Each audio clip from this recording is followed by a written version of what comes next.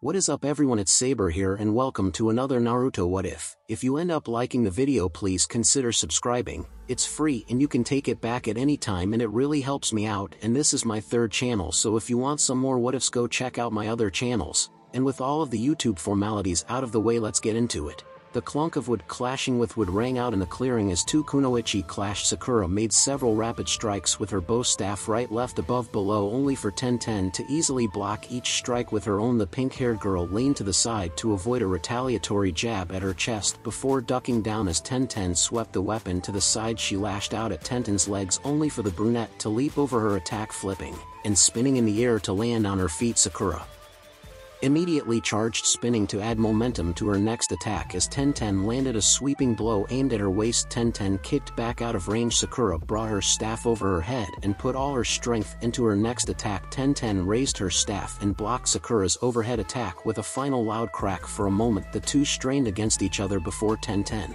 smiled. Pretty good considering you just started a few weeks ago. Sakura smiled back, thanks, but Tenten spun to the side and bent her staff, letting Sakura's weapon slip off and throw her off balance. She then jabbed at Sakura's side before following up with a kick that sent her to the ground. You've still got a long way to go. Friendly piece of advice: if you ever get into that weapon lock like that, break it or back off ASAP. It's way too easy to take advantage of. Sakura sat up, rubbing her side to ease the pain. Yeah, I can see that, she replied as Tenten walked over and offered her a hand, and I think I got another valuable lesson from all this. Oh really, what? Don't try to fight a walking arsenal with a weapon. Sakura smiled as that got a chuckle out of Tenten. Meh, it's not like close range combat is my specialty, that would be more my teammate's shticks, Tenten said, placing a hand on her hip. Fancy a trip to the hot spring? I know I could stand to unwind after back-to-back training sessions. Sakura looked up at the sky and guessed there might be 3 hours of daylight left. Tenten was right. After training all day with Kakashi and then a sparring match with Tenten, all while her gear was weighing her down, a soak would be nice, sure, and thanks for all the help. Don't worry about it, it's actually kind of refreshing to train with someone who isn't constantly screaming about youth. A thought occurred to Sakura as they began to walk back to the village. Hey Tenten, you usually keep all those weapons and seals, right? Yeah. Why? Tenten asked. Have you ever thought of branching out, adding seals to those weapons? Seeing the look Tenten was giving her, Sakura raised her hands. It's just, well, one of my teammates has been learning wind jutsu lately, and when we try to throw weapons at him, well, wind jutsu, Tenten replied before looking upward and thought. She grimaced a moment later. Yeah, my style probably wouldn't work well against something like that. Maybe step up the training on close range weapons or branch out with seals like I said, Tenten thought before she nodded. She then smiled. See, helping you is paying off after all. Sakura smiled, glad to help her fellow kunoichi. After all she did for her, so made any progress with that boy you like? I wish, Sakura grumbled before she brought her fist to her chest, a determined look on her face. But I'm not going to give up. She then deflated as she remembered something. Besides, I think my chances are better than they were before. I'm pretty sure how I acted before just annoyed him, probably, if he's anything like Niji. Tenten agreed. And how'd things go? That old friend of yours? Sakura hung her head, shadows covering her eyes. That bad? Huh, well, just keep trying, and if it doesn't work out, at least you can say you did your best, right? I guess. With a few final swishes, Naruto finished his work and set his brush on the floor, sitting back and smiling as he pulled up the scroll to look at his handiwork. It was an array of kanji and sealing symbols, the bases of which fanned out slightly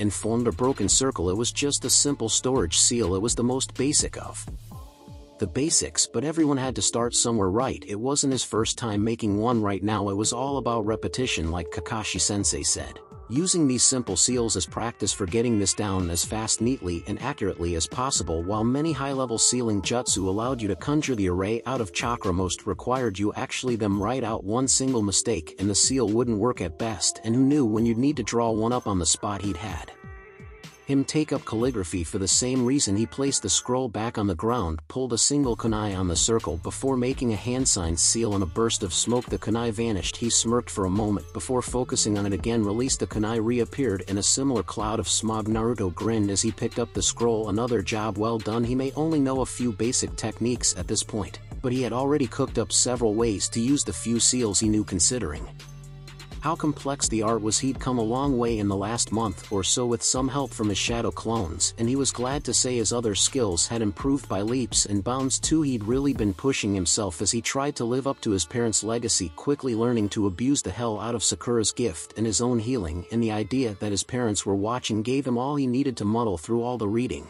And while there were a lot of things he'd missed out on, History, like the rise of the Sannin, basic facts like chakra being composed of mental and physical energies. Also apparently the second Hokage invented the shadow clone jutsu. Neat, he was still catching up, but he was determined not to let himself be caught lacking in that department again. Like the old man said, the Hokage was supposed to mark the road for all to follow, an example like the fourth had said. How was he doing that if he let himself stay an idiot because studying was too hard? Speaking of example, looking back at his sexy jutsu, yeah, that was probably never going to be seen again. He probably needed to talk to Konohamaru about that. Well, at least he had inspired the kid to work harder outside of that technique. That was something right. Kakashi had since upped the number of clones he'd used a day to 50. That had required a bit of an adjustment. While the combined fatigue of 8 clones left him a bit tired, he could shrug it off. 50 knocked him out cold, so now rather than disperse them immediately, they'd disperse in groups of 5 at the end of starting in the last hour of training. It worked pretty well. He got all the experience, and there was enough time between the hits that he could get through and not fall flat on his face and wind up in dreamland. He looked over to the kitchen where 5 clones were getting in some extra training. It had taken a few weeks, but he'd mastered both the water walking and the leaf cutting exercises Kakashi had taught him. The man had since given him a new method to train both in control and in the wind element. Each clone their hands before them, channeling wind chakra through their palms. The aim was to levitate a leaf and keep it as stable as possible. Their training had only gotten more intense as the days went by, and Kakashi made them a set schedule to stick to. They would spend half an hour on warm-ups before adding the weighted gear, 1 hour doing exercises, 1 on chakra control, another on taijutsu and teamwork, a final 1 on ninjutsu and Jinjutsu tutoring before finally taking a D-rank mission after a rest period with some pointers for independent training. Like his own, Sasuke was still quiet and brooding as always, but he didn't put him down as much, and Naruto had turned down the jealousy. While they competed during just about every training session, there was a slight sense of camaraderie there now rather than the spiteful rivalry they once had. Sakura was kinder too. She hadn't even hit him in the last month. She'd really put her all into catching up to them, and she'd toned down that thing she had with Sasuke. They all really had come a long way since the day they first met. Kakashi-sensei Naruto rose to his feet and made his way to his kitchen, a quick cup of ramen for a job well done, and then he'd get ready for bed. Once those clones dispelled, he'd be out like a light. Things were much quieter than they had been a month ago as Team 7 awaited their chronically late sensei. This time Naruto was sitting on the ground as he worked on a seal. This one was a bit more complex than the standard containment seal, but he'd gotten it down. 3 completed ones lay beside him, and a few feet away a circle had been carved into the ground where he tested one of them. Finishing the 4th seal tag, he pocketed them and pulled out a book on sealing jutsu, looking to find another to try out. Sakura sat nearby, leaning back on one of the posts as she read a book on poison. Sasuke had been the last to join in reading a book on the many ways to use chakra. Kinda surprising when he was the former head of their class. Naruto found himself a lot less frustrated with his sensei's antics this way. Oh, he was still annoyed as all hell that the man had to be at least 2 hours late to the meetings he set, but it was more bearable when they weren't standing around doing nothing for those 2 hours. Case in point, the 3 looked up as their sensei walked into the clearing, not showing the least bit of shame at having kept them hanging again. Hey guys, how are you doing? Not even going to try to come up with an excuse, sensei? Naruto asked dryly while throwing a slightly bitter look his way. He felt a lot less high-strung about the silver-haired man showing his face without so much as a hint of guilt. It had helped them adjust a bit. He and Sakura could settle for scathing looks nowadays instead of screaming at him. That didn't mean they were any happier with him, they just weren't as worked up when he finally got there. Well, you never seem to believe what I tell you anyway. No surprise, I'd expect better excuses from a 5-year-old. Sakura spoke up, still glaring at her sensei. You wound me, Sakura, Kakashi said with a straight face. Sakura scoffed. Go cry to that black cat you keep telling us about. Yep, just another typical day for Team 7. So guys, Sakura said, getting her teammates' attention as the 3 walked back into the village proper, about to go their separate ways. After another successful D-rank mission, they came to a halt. As they looked back at her, I was thinking, I know that you two live by yourselves so well. I asked my parents if they'd be okay if you came over for dinner. Huh, really? Naruto asked with a blink before grinning. Needless to say, getting invited to Sakura's place was the last thing he expected today. That's not necessary, Sasuke said with a shrug. I know that, Sakura replied with a shake of her head, raising her hands as if to reassure him. I just thought it'd be nice is all. I mean, you two haven't had a home-cooked meal in a long time, right? And after that I thought we could put our heads together and brainstorm on ways to improve. Kakashi-sensei's not going to do everything for us, you know. She looked away. Ain't that the truth? He hadn't been the one to suggest they start studying while they waited for him, and Sakura was the one who bought their weights. The silver-haired jounin was definitely working harder at it than he had before, but then maybe he just didn't want them to rely on him for everything. He was there to teach and guide them, not hold their hands. He'd been trying hard, so he'd give him the benefit of the doubt. Sasuke closed his eyes. Okay, really? Wow, that was a surprise. Naruto had been sure Sasuke would turn her down. Maybe they were starting to grow on him. Even if he did still act all cool and distant, he couldn't help but smile at that. Sakura's face lit up at that. Really great, I'm sure you'll love it, and we really need to think about how we can communicate in the field.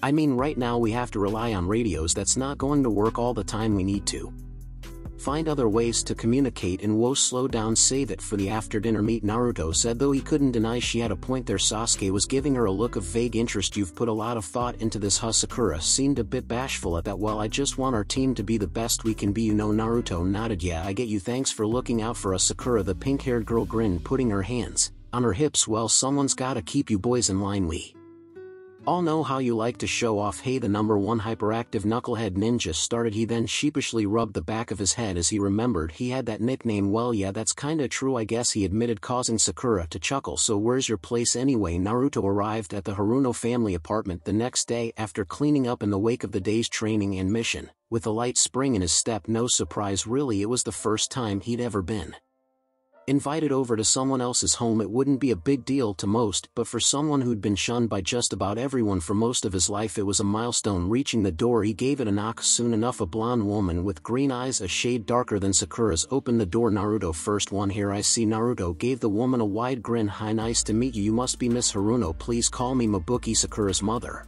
replied before standing aside. I'm just putting the finishing touches on dinner, so you shouldn't have long to wait as long as Sasuke shows up soon. Sakura's in her room. It's just at the end of the hall. Thanks, Naruto said, stepping inside and taking off his shoes. He followed the instructions. As he got a look around, it was a lot better than his apartment, a lot bigger too, but that was no surprise. His place was on the cheap side of things and was meant for one person. You could tell this was a family home. Knocked on the door. Come in, he heard Sakura say before he stepped inside. The pink-haired girl was lying on her bed reading one of her books. Hey, Naruto, glad you could make it, she said as she swung around and sat up on the bed. Well, not like anyone would say no to free food, right? Nice place you guys have, by the way. Thanks, only home I've ever had, Sakura replied as Naruto walked over to a nearby desk and pulled out the chair. He sat down backward and rested his arms and head on the back. Naruto looked over and saw several books that had depictions of the body or flowers on them. I see you've been working on some extra credit, huh? Sakura rubbed the back of her head. Well, it's interesting stuff. Honestly, I think I've found a new hobby. Naruto chuckled. Same here. Never thought I'd find burying my nose in a book font until I took up sealing jutsu. Sakura grinned and looked to the side. Oh wow, Naruto's found joy in studying. I'll have to look outside.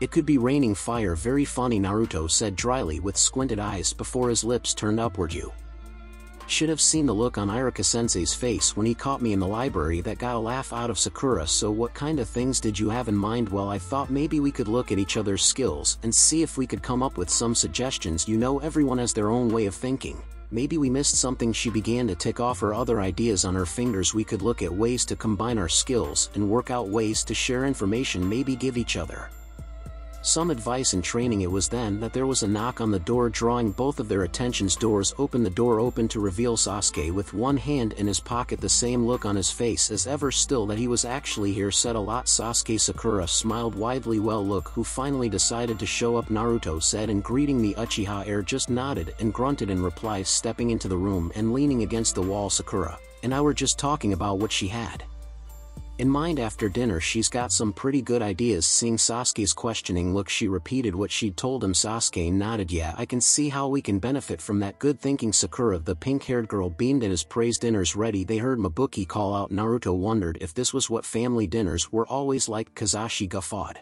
at the many jokes he made, several of which had Naruto laughing, as well as his daughter grumbled in exasperation while his wife occasionally chided him. Sasuke was quiet as usual, rarely speaking unless spoken to. It was nice, warm in a way he could only remember from birthday parties or his times at Ichiraku's. The food was great too. Mabuki had cooked a full-course meal, steaming bowls of vegetables, a heaping bowl of rice, nori miso soup, and grilled fish fillet spread out at the center of the table. He could count on one hand the times he'd actually seen a full-course meal in front of him like this. Great food, Mabuki. Thanks again.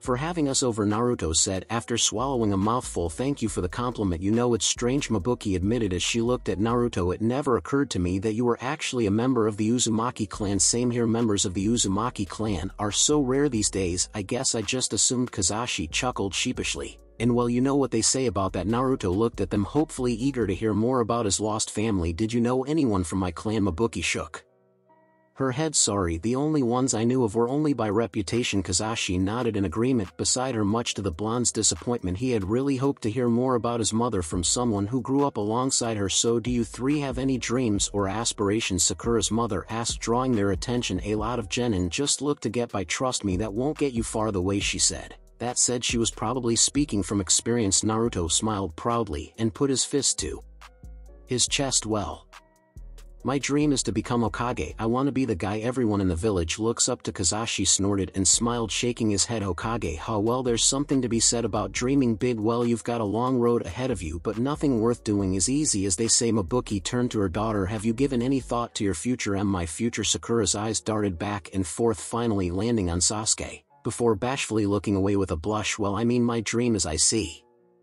That hasn't changed, Naruto noted flatly, but aside from that. Sakura then continued, I don't know, I want to be a great kunoichi someday, and I think I'd like learning to be a medic.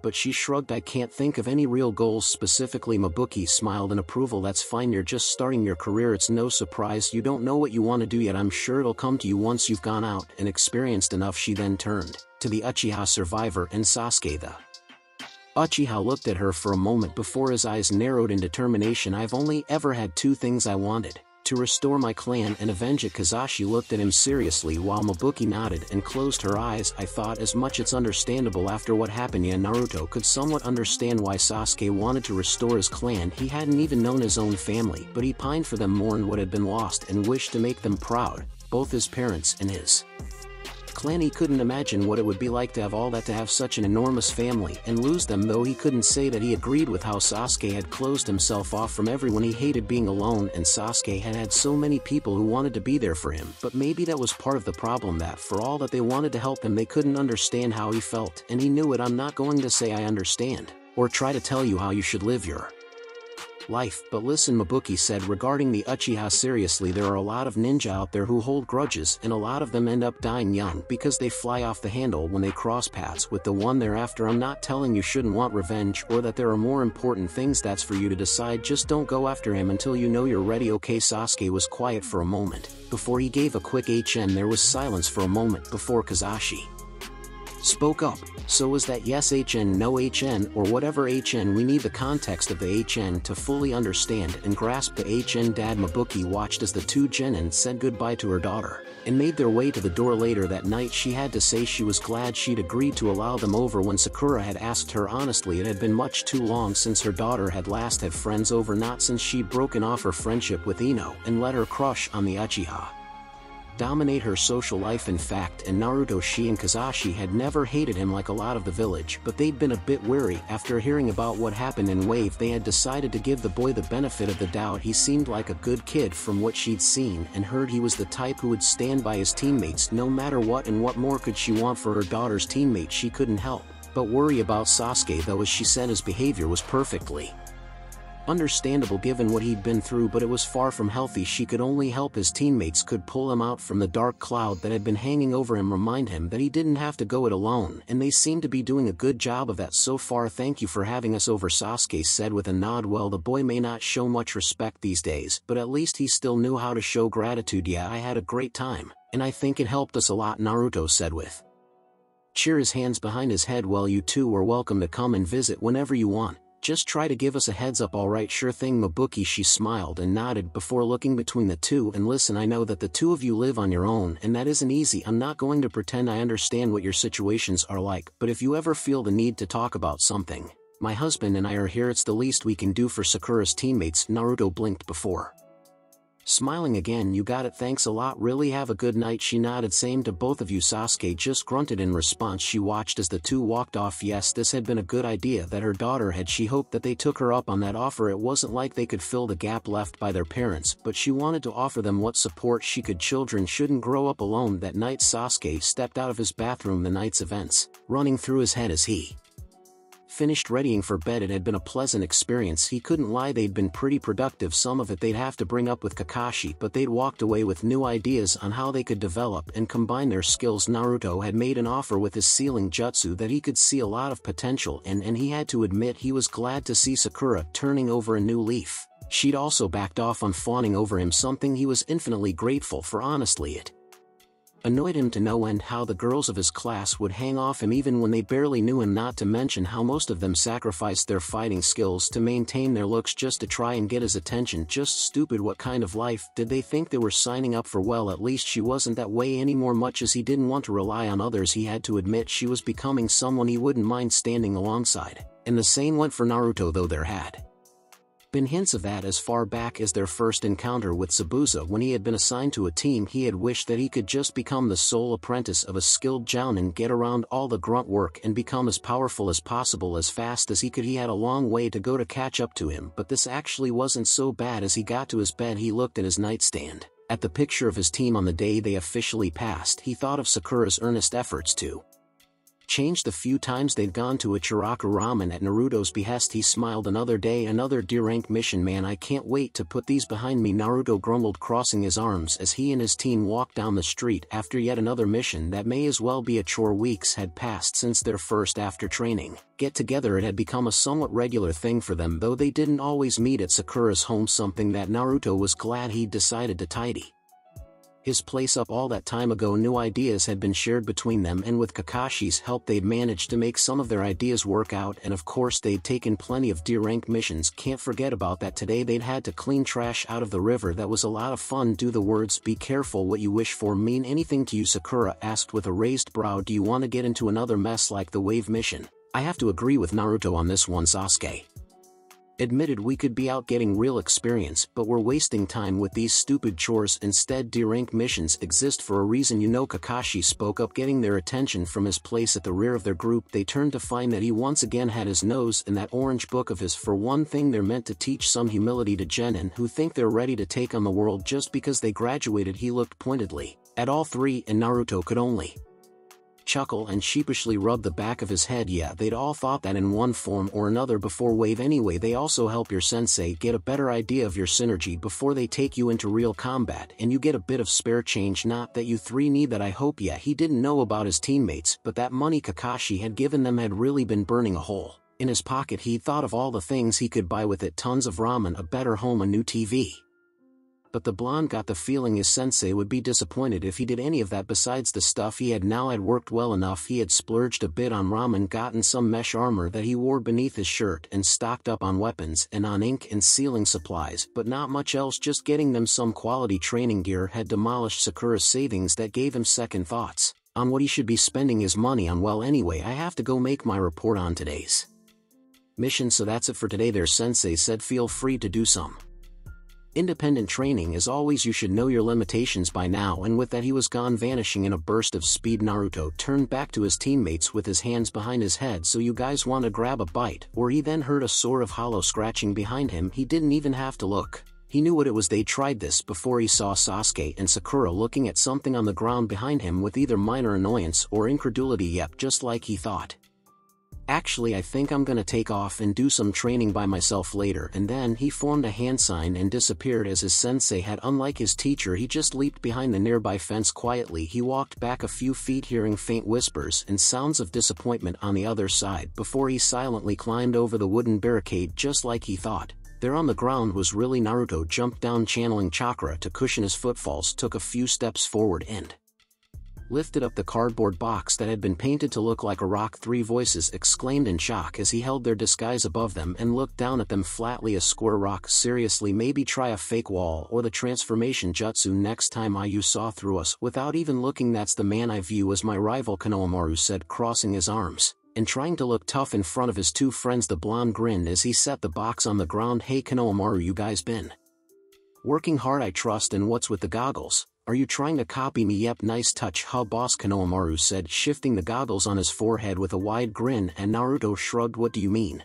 I just wore those as a placeholder for when I'd get my forehead protector, you know, Naruto replied before he grinned again. But they work for you just fine. Just remember that's what you're aiming for when you've got them on. Okay, Konohamaru's eyes lit up before he nodded excitedly. Are you Free today, you said you'd play ninja with us. The girl beside Konohamaru spoke up. A ninja playing ninja? Sasuke asked flatly. Hey, how else am I supposed to help them out? They're a bit too young for our kind of training, you know, Naruto said back. Sakura thought about it before nodding. Fair enough. So who are these three anyway? Let me introduce you. Naruto gestured towards the still silent boy. This is Udan then. To the girl smiling shyly at them, that's Moegi. He then pointed to their leader who stood as tall and proud as he could, and that's Konohamaru. He's the old man's grandson. Sakura's brows shot up. The old man? She then reeled in shock, looking between the blonde and his protege. Wait, you mean the third Hokage? Big surprise, right? But don't think that makes him special. He's just like any other little kid. Hey, but Naruto began before looking at the younger boy. He's the guy who's going to be the Hokage after me, as long as he doesn't slack off. He smiled confidently. Right, oh right, boss.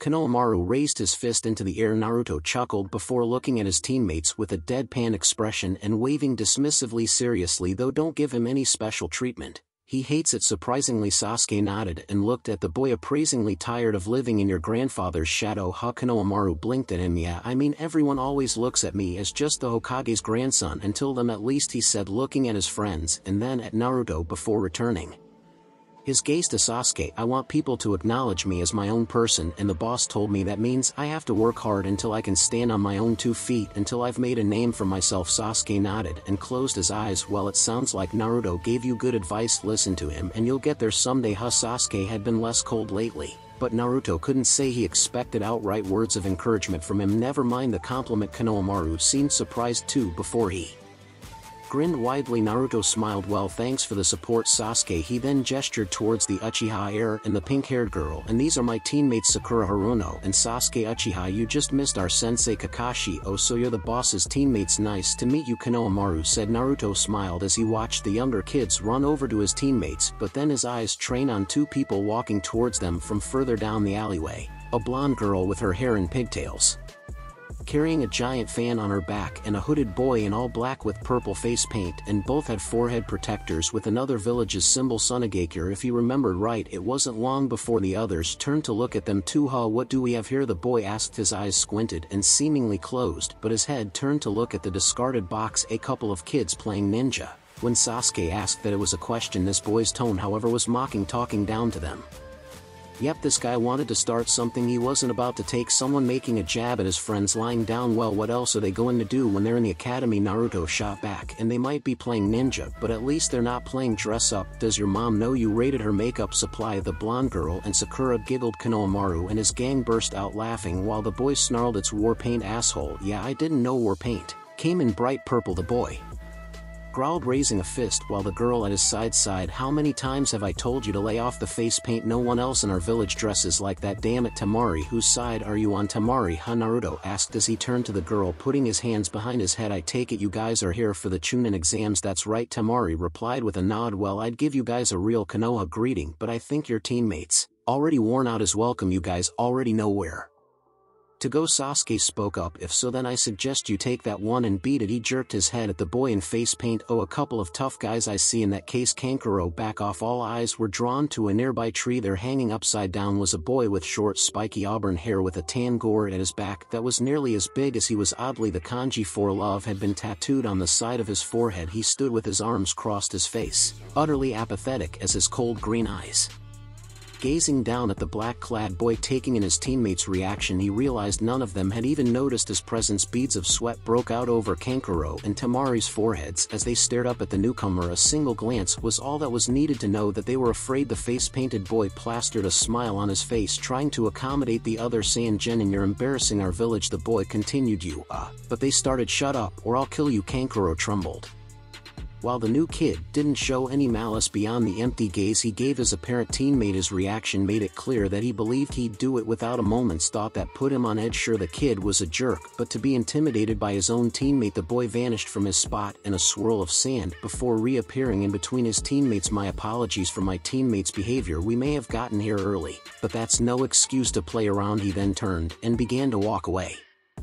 Let's go. Hang on, Naruto said, getting their attention. They all turned to face him. I got your teammates' names, but not yours. Gaara of the desert, the red-haired boy answered. And you three, I assume you'll be at the exams too? Naruto shrugged. To know the applications today, and our sensei's been tight-lipped about it. Gaara nodded before looking at the three appraisingly. What are your names in case you do participate? Naruto smirked confidently. Naruto, Uzumaki, Sasuke. Did the same Sasuke Uchiha Sakura on the other hand just frowned. Sakura Haruno the Sangenin nodded and walked away with his teammates. What was that about? Sakura asked as she stepped forward. You wanna fight him or something kinda? Naruto said, frowning at their retreating forms. He seemed strong and I'm always up for a good fight, but something about how his teammates acted around him rubs me the wrong way. Well, at least we know it won't be boring, Sasuke said. All in all, gate guarding duty was one of the dullest things one could pull. The man currently guarding the village's main entrance couldn't help but think sure some thought boring was good, especially when exciting could mean you're risking life and limb, but most would agree that this was one of the worst jobs you could pull short of catching Tora the cat. Sure, there'd usually be a steady trickle of people coming in and out of the village, but it's not like you were a bartender. You'd usually share 2 or 3 sentences and then send them on their way and spend all the rest of your time watching the clouds go by. Wow, this place is huge. A young female voice caught his attention. Walking down the road was a group of 4 the forehead protectors they wore marked them as shinobi of Taki, earlier exam takers. He saw the soul girl in the group. A young genin with green hair ran ahead. Her eyes were alight with excitement and she wore a smile on her face as she looked up at the gates and the Hokage monument beyond. I can't wait to go sightseeing. This is going to be so much fun. One of the boys sighed. There she goes again, 5th time since we left the Jounin. Just shook his head. Just let it go, at least she's not running off into the wilderness this time. Worst comes the worst, we can find her in the village. The girl just laughed as she ran towards the gate. Time skip as had become routine for Team 7. Naruto, Sasuke and Sakura were waiting for their sensei. This time on a bridge, Naruto and Sakura quietly read books while Naruto wrote on a scroll lying on the ground, or at least he tried to. Today was the day the Chunin exams were. Tomorrow Kakashi had made his decision. They just had to wait for him to show up. The blonde had been on pins and needles since he'd woken up, and even as he tried to draw another seal as practice he couldn't help but look up for any sign that their sensei had arrived. Half an hour later saw Naruto bouncing on his feet as his head turned from side to side. Damn it, you'd think he'd at least show up on time on a day like this. Did you forget who you're talking about? Sakura asked as she leaned back against the railing. Just be patient, he'll get here when he gets here. Like always, she grumbled the last words with resignation. It was another full hour before Kakashi finally decided to show himself. Hey guys, Kakashi greeted his team with a casual wave as he suddenly appeared crouching on nearby Torii Gate. Sorry, I'm late, afraid I got lost on the road of life, he said with a straight face as if that was in any way a valid excuse. That's your worst one yet, Kakashi-sensei, Naruto grumbled as he crossed his arms. That right there, that's why no one ever believes you, Sakura said, jabbing her finger at the man with a glare. Well, never mind that, Kakashi said as he reappeared in front of them. Naruto immediately ran up to the silver-haired Jounin, going from annoyed to excited in the blink of an eye. So what did you decide? Are we in? Well, Kakashi began, cupping his chin and trailing off before he quickly reached into his pouch and pulled out 3 slips of paper, giving them one of his eye smiles. Yes, Naruto immediately let out a cheer and pumped his fist in the air as Sasuke and Sakura joined him. Their sensei looked over them as he handed out the forms. The 3 of you have come a long way. It hasn't exactly been easy and I wish it hadn't taken what it did to put us on the right track, but I think you're ready. That said, it's up to you whether or not you actually sign the application and go through with it. Oh come on, you think we'd back down now after all the work we put in? Naruto asked with a smirk. Sasuke gave a grunt of agreement beside him while Sakura just stared down at the form with a frown on her face. No, knowing you 3, I don't expect you would, Kakashi replied, but I felt it needed to be said anyway. Given that the exams begin tomorrow, that'll be all for today. Take the rest of the day off, relax, do what you need to get ready. Bring those forms to room 301 at 4 p.m. Now dismissed, and with that he vanished, leaving the trio alone. Well, I guess we're done here. Real nice of Kakashi-sensei to keep us waiting just for a 5-minute meeting, Naruto said as he looked at his teammates. Shouldn't have expected anything less at this point, Sasuke said with a shrug. He then turned to Sakura. It's pretty clear where we stand, but what about you? Think you're up for this? Sakura seemed uncertain for a moment, staring down at the paper in her hands before she looked up and nodded with a determined expression. Sasuke smirked. Good, for the record, I think so too. The pink-haired girl beamed at those words from her crush. More and more Naruto had found himself wondering if he even had a chance with her. She seemed to only have eyes for Sasuke. Well, at least he could say they were friends. That was a step up from before, and he liked the way things were between them now. Alright, tomorrow we're going to kick ass and take names, Naruto said, pumping his fist. Let's celebrate. Who's up for it? Chiraku's my treat. Ramen again, Sakura asked with a sigh before she smiled. I guess they're the best at what they do in the village. Try the whole continent. Sakura chuckled at his never-ending praise for his favorite ramen shop. Well, I'm not saying no to free food, Sasuke shrugged. Might as well. A far cry from a few months ago when he probably would have just scoffed and walked away. He'd have been lucky to get a no thanks before he took off. Naruto grinned brightly and couldn't help but think of the first day they'd become a team, how Sasuke would ignore them if he could, and how he would usually put him down, how Sakura would yell at him for any little thing, or if he mouthed off at Sasuke. Yes, things had changed a lot between them since then, and he wouldn't have it any other way. Naruto grinned as he ran down the familiar path to the academy. The blonde could barely contain his excitement. Ahead lied the best gen in Konoha, and the other villages had to offer. That meant the chance to meet some incredible people and fight lots of powerful opponents, challenges that would push his team to their limits, where they could show the result of all the hard work they'd put in, and at the end of it all his team would take the next step on their path as ninja. He was sure of it. Arriving at the academy, he found Sasuke already standing at the entrance. As he neared the building, he saw Sakura coming up from another direction. Looks like she was right on time, but then she'd been the one to suggest they get here with half an hour to spare. He slowed down to give Sakura a chance to catch up. Hey guys, he greeted loud enough that both could hear him. Good afternoon, Naruto. Sasuke, Sakura said as she neared. Sasuke acknowledged both with a grunt. As they joined him together, they entered the building and walked up the stairs, but as they reached the second floor, Naruto noticed something strange. The signs all said this was the third floor. The room numbers all said the same. What the hell? It was then that he noticed a commotion at the end of the hall. A large group of kids around his own age gathered around a door blocked by two other genin. He heard the sound of a blow and someone crashing to the ground. As they got near, when he looked at the room numbers, he saw why. They were standing in front of room 301, or so it would seem. Seriously, did all these guys fall for that? Naruto asked in slight disbelief as he looked around at all the kids making fools of themselves. Sasuke scoffed. Looks like someone decided to weed out the scrubs. If they can't see through something like this, then they've got no business being here. Yeah, let's just get around them with body flicker, Naruto replied. He then noticed Sakura was staring into the crowd. Something wrong? Oh no, nothing's wrong, Sakura replied with a shake of her head. You guys go on ahead, I'll catch up. And with that she walked off towards the ongoing commotion. Naruto raised a brow before shrugging. He and Sasuke then both made the tiger seal and vanished in a burst of speed, traversing the familiar halls in the blink of an eye. Unnoticed by the would-be exam takers, they reappeared further in the building out of sight of the other genin. Both looked back for a moment, wondering about their teammate, before continuing on their way. The pink-haired girl rejoined them a few moments later. So what was that all about? I noticed 10-10 in the crowd, Sakura answered. I knew she had to have seen through that lame trick, so I wanted to ask what she was up to. Apparently her team didn't want to draw attention to themselves. They figured if they played along, everyone would underestimate them. Smart, Sasuke acknowledged, but a waste of time if you ask me. I doubt most people who saw through that stunt would pay enough attention to the crowd to recognize them. May you never know, they could get lucky, Naruto said as he put his hands behind his head. Sakura picked 10-10 out of the mob. After all, nothing to lose trying, right? I guess you have a point, Sasuke conceded as they entered the large open room that led to the next flight of stairs. A voice called out to them from above. Hang on it. That the genin stopped and looked above. Standing on the next floor was a boy who looked to be about their age. He had shiny black hair styled into a bowl cut and the largest pair of eyebrows Naruto had ever seen. He wore a green jumpsuit with bandages tied around his hands and forearms, orange leg warmers, and a red forehead protector tied around his waist like a belt.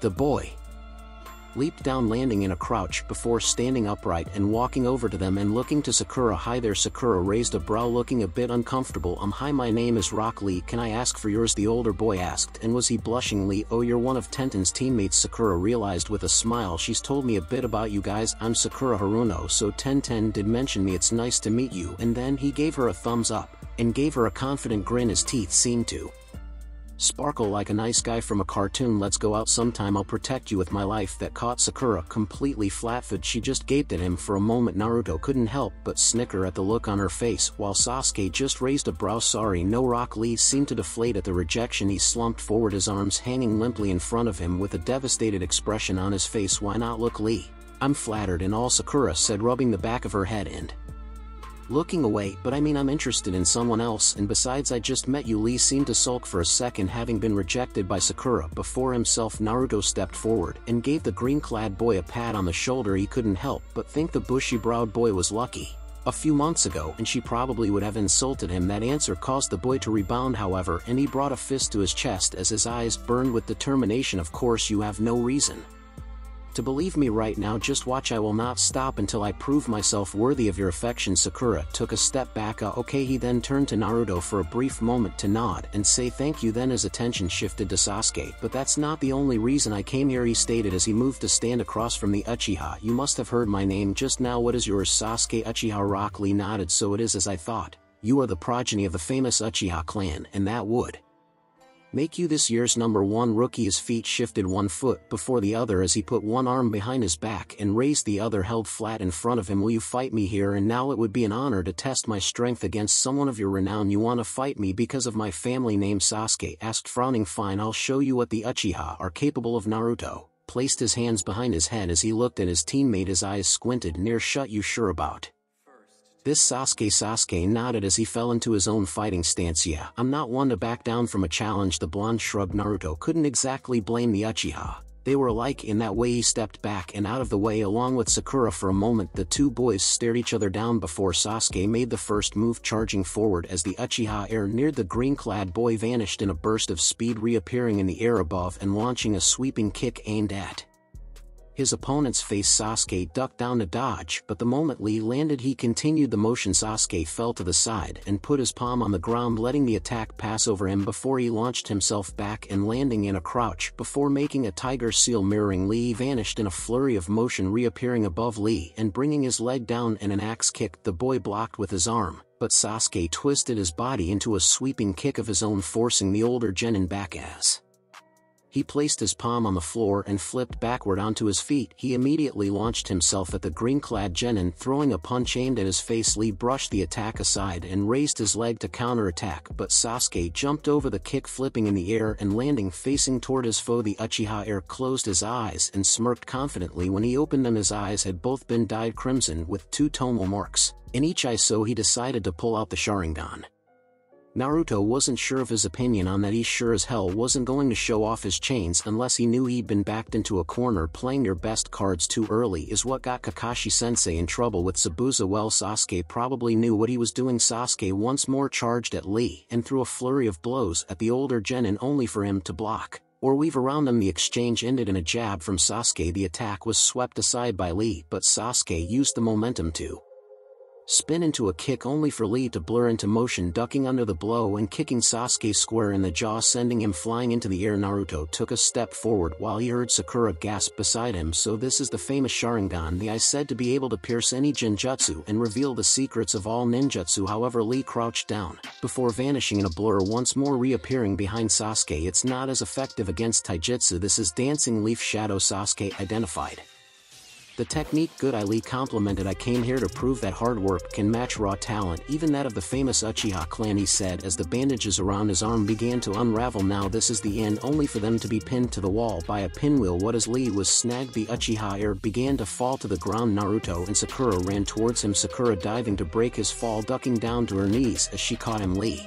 what were you thinking? They turned to see Lee kneeling on the floor while being berated by a turtle. This just got weirder and weirder. Naruto raised a brow, not sure what to think about what he was witnessing. Hey, is that turtle a summon? I guess, Sakura replied with uncertainty as Sasuke got back on his feet. She followed a moment later. That technique is forbidden, the turtle declared sternly, causing Lee to cower. But I wasn't going to use the other one, Lee weakly defended himself. You fool, you think you can get away with an excuse like that? The turtle yelled, causing the green-clad genin to cringe. He stood upright and hung his head down, giving up all attempts to defend himself. You already know a shinobi should never reveal their secret techniques unless it's necessary. I know. Are you prepared to pay the price? Yes, sit then, come on out, Gai-sensei. The turtle beckoned, and then a burst of smoke erupted from his back. It cleared to reveal a well-built man. He was clad in the same green bodysuit as Lee. In fact, the boy seemed to almost be a clone of him.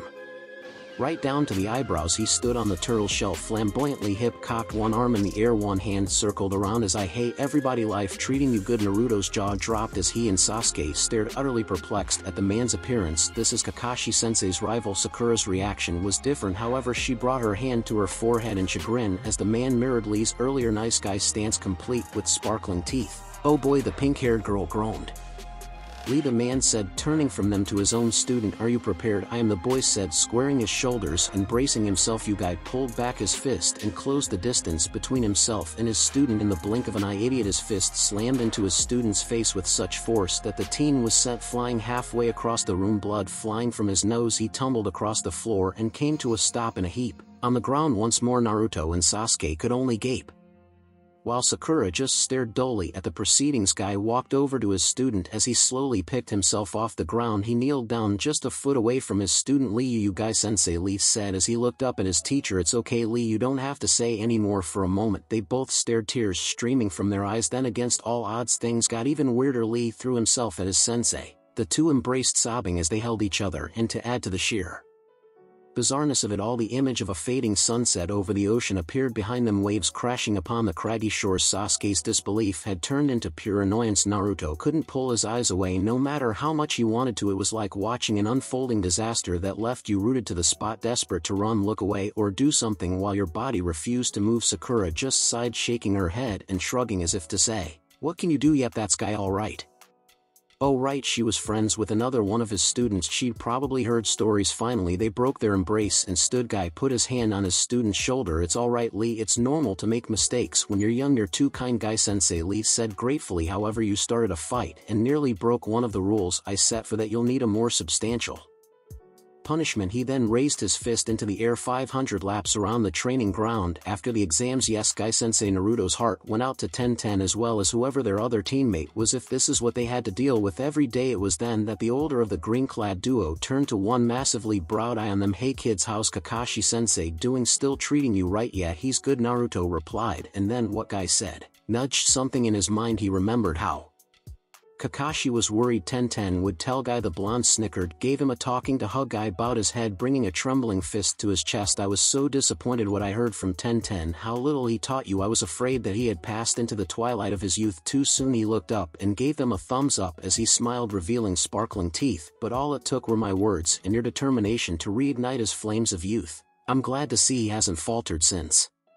Suddenly an image came to Naruto's mind. He pictured the embrace between teacher and student from moments earlier, except in place of Lee it was Kakashi trying desperately to talk Guy out of it. He was ignored. The man grabbed him and pulled him into a hug. As the sunset illusion shined, Kakashi groaned in dismay, a mortified expression visible on what little of his face you could see. He immediately burst out laughing. "Hey, are you laughing at Guy-sensei?" Lee yelled, furious at any perceived slight against his beloved teacher. "And no, he just reminded me of something," is all Naruto managed to get out amid peals of laughter. Guy seemed to ignore his mirth. "Anyway, you guys and Lee should head to the classroom." He then threw a kunai at the pinwheel, freeing Lee's bandages. "Good luck, Lee." Later, and with that he vanished. There was no blur of motion. He was there one moment and gone the next. "Thank you, Guy-sensei," Lee said, reapplying his bandages. "Sasuke, I'll tell you one more thing. While I challenged you to test my abilities, there's someone else I want to fight, my teammate Neji. He is probably the most powerful genin in Konoha." He smiled confidently. "I entered these exams to defeat him, but I intend to prove myself against you as well. Be prepared." He then leaped up to the floor above and left. Sasuke scoffed. "He won this round, but neither of us showed our best stuff. Next time, huh?" He turned to Naruto, who had outright collapsed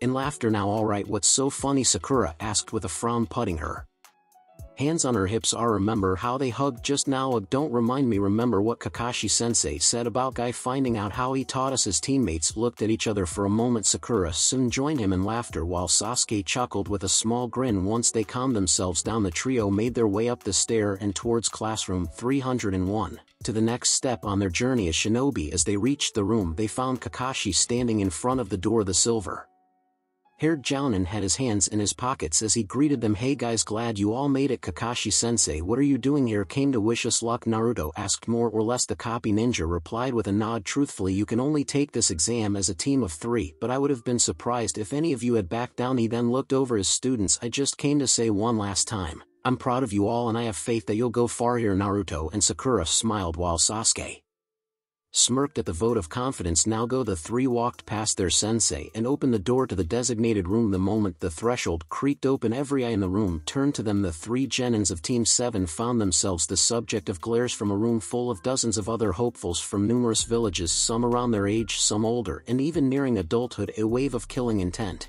washed over them, thrown out by some of the more aggressive genin. The three barely had time to process this before Sasuke was suddenly pounced on from behind. "Sasuke, you're here!" cried a familiar voice. Hanging on the back of Sasuke, much to the Uchiha heir's annoyance, was a girl with blue eyes and long platinum blonde hair tied in a ponytail with a bang framing the right side of her face. She wore a purple blouse and a matching apron skirt with her forehead protector tied around her waist like a belt, bandages covering her thighs. In midriff, Ino Yamanaka, Sakura's former friend and Rival in love. The pink-haired girl had mentioned that she tried to smooth things over with the blonde. Apparently it hadn't gone well. You have no idea how much I was hoping you'd be here, the blonde asked as she hung off Sasuke's neck, oblivious to the irritated look he was giving her. I've missed those brooding good looks. Have you missed me too? Sakura's eye twitched. Get off of him, Ino. Oh Sakura, they let you in that billboard-sized brow of yours in here too? Ino asked, pulling down her eyelid and sticking her tongue out at her. So you're here too? Ha, how troublesome. Another blast from the past drew Naruto's attention. He turned to see Ino's teammates.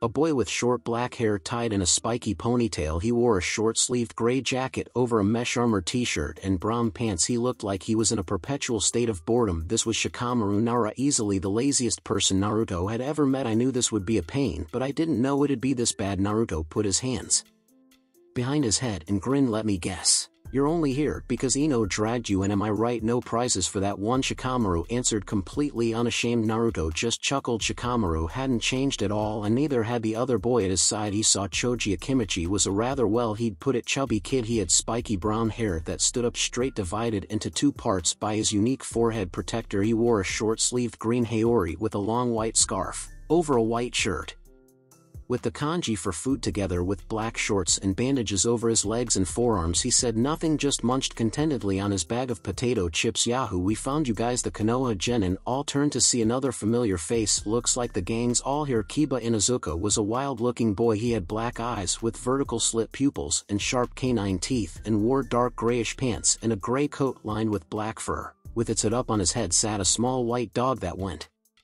with him wherever he went. Oh hi, Naruto. Beside him his teammate Hinata Hyuga greeted him. Hinata was a pale, slender girl with the featureless white eyes that all of her clan had. She had dark blue hair styled in a Heim cut and wore a cream-colored hoodie with flame symbols on the upper sleeves and white fur around the cuffs and hem, with dark navy blue pants. When Naruto looked at her she blushed and looked away. Completing the trio was Shino Aburame. He had bushy brown hair and wore round sunglasses at all times. Naruto didn't think anyone back in his class had even seen his eyes before. He wore a sea green jacket with an upturned collar and brown pants. Looks like all the rookies are taking the exam this year. I wonder how far we'll get. Sasuke, Kiba said with a confident smirk as he looked to the former head of their class. We've been training like crazy. We're going all the way to the top. Mech, keep thinking that you'll be bragging right up until we send you to the vet. Naruto shot back. What was that? Geez, you guys need to calm down. A new voice cut in as the 9 rookies turned to see an older boy coming their way. The newcomer looked like he was at the tail end of his teen years. He had onyx eyes and ash gray hair tied in a ponytail and sported a pair of black-rimmed circular glasses. He wore a purple high-collared sleeveless shirt with matching pants, a white undershirt, and a white cloth waistband. You guys are rookies fresh out of the academy, right? It's pretty obvious. You're acting a bunch of like schoolgirls. This isn't a picnic, you know. And just who are you? Ino asked, clearly annoyed at the older Genin for interrupting their back and forth. My name's Kabuto, but instead of focusing on me you should look behind you. The Genin did so and saw a group of Genin with the symbol for Amigakure on their forehead protectors glaring at them. Suddenly they became aware of a small amount of killing intent aimed their way. It was barely noticeable, but now that they were focused on the source they could all feel it. Those guys are from AIM. I hear they have short tempers. Everyone here's on pins and needles, so you should pipe down before you cause a scene. Some of the other Genin seemed a bit unnerved. Kiba lost his confident stance. Ino shivered. Hinata took a step back, but after facing the likes of Zabuza, Team 7 was unaffected for the most part. One can't say I blame you for being clueless. Kabuto continued with a shrug. You're just a bunch of cute rookies. After all, you remind me of how I used to be. So this isn't your first time then? Sakura asked. No, in fact this is my 7th time taking these exams, Kabuto replied as he reached back into his pouch. Yikes. Well, given that Naruto had failed the Genin exam, even if only due to chakra control issues, he had no room to talk. So I guess that means you know a lot about what's going on here, Naruto guessed, putting his hands behind his head.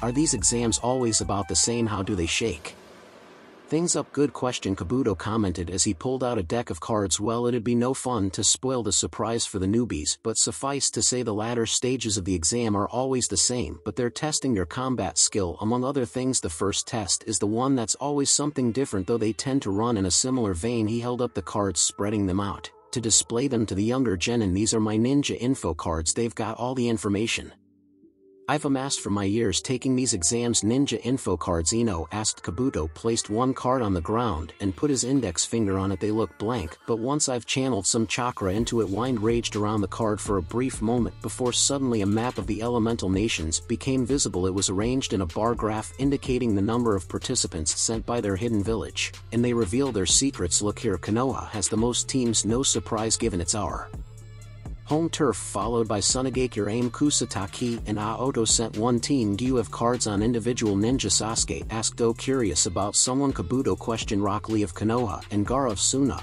You already know their names. That's no fun, Kabuto said as he drew two cards from the deck. He placed one on the ground and revealed it to the group. It had a picture of the genin, a graph of their statistics, and even their mission history. Rock Lee, he's a year older than you guys. He's done 20D ranks and 11 C rank missions. His sensei is Guy and his teammates are Niji Hyuga and Tenten. He was the dead last in the academy, but since he's made great strides with his taijutsu since he graduated, but his other skills are questionable at best. He then unveiled his second card, Gaara of the Desert. He's from another village, so I don't have much information on his abilities, but he's done 8 C rank missions and whoa, a B rank. As a genin, it's also rumored he's never even been scratched before. The genin silently took in his information. As you can see, all the villages have sent the best they could muster to try to improve their standing or make a name for themselves. Well, I can't say much about Oto since they're a small village that was just started up, but the other villages are filled with talented kids like Gaara and Lee T. That's a bit discouraging. Hinata spoke timidly. It's to be expected.